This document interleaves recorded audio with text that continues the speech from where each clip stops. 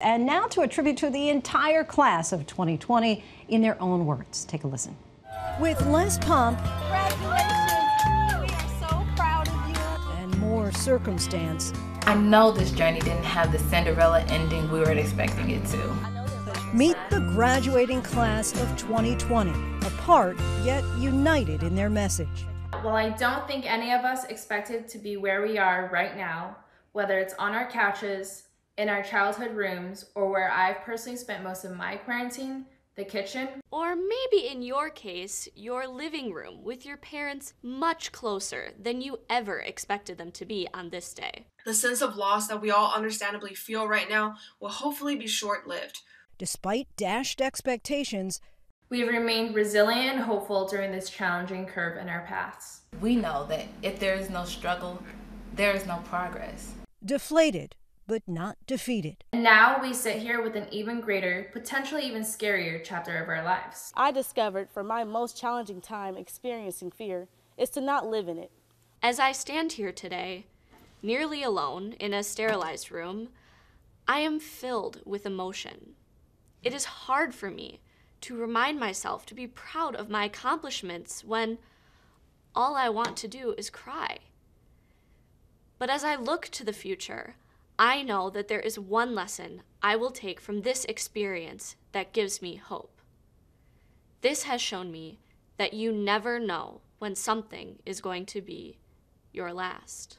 Some of you may have heard of a little show called The Office, and I think Andy said it best with, "I wish there was a way to know you were in the good old days before you actually left them." So next time I find myself in a little moment, like sharing a pitcher of beer on the terrace with my friends after the quarantine is lifted, or hugging my grandparents, I'll know that those little moments are actually big moments.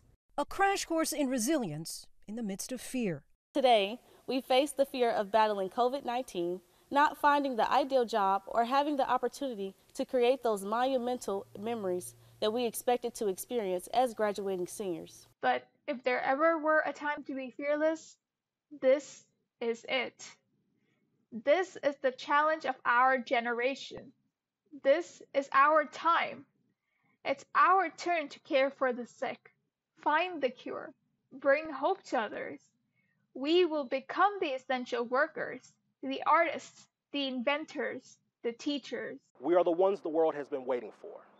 Although the challenges we face will be great, know that you are greater. It is important to remember that it may be necessary to encounter defeat. You must encounter it and confront it head on. This is not about the final ceremony, but about the journey we took to get here. And no disease, pandemic, hurricane, or even failing grade can take that away from us. Perhaps all that we lost is a perfect reminder of all that we have to be grateful for and everything we have to be proud of. Because everything that has been taken away from us this year, and I know that we have lost a lot, cannot take away from the fact that we made it. We made it! We did it. Congratulations, classmates. Good luck. Now go be great.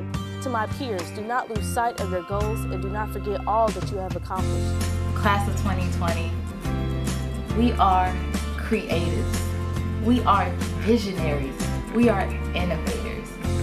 And we will be the ones to change this world for the better.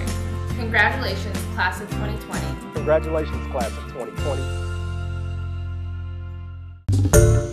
Hi everyone, George Stephanopoulos here. Thanks for checking out the ABC News YouTube channel. If you'd like to get more videos, show highlights, and watch live event coverage, click on the right over here to subscribe to our channel, and don't forget to download the ABC News app for breaking news alerts. Thanks for watching.